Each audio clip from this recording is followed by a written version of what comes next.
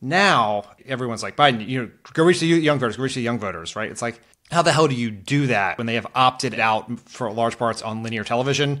They're using streaming. A lot of those streaming services don't run political ads like Netflix. Maybe the right way to ask this question is, where are young people getting their news and information now? Well, it's obviously more diverse than it ever has been. But ultimately, I think it's really going to be peer-to-peer. Right. And especially even when you think about social media, is needing to find ways to kind of break those algorithms where if you're not consuming news and politics, you're not going to see it. Right. So what is, I think, absolutely essential is that the Biden campaign kind of reach these micro influencers, right? The folks within the communities, and give them some permission.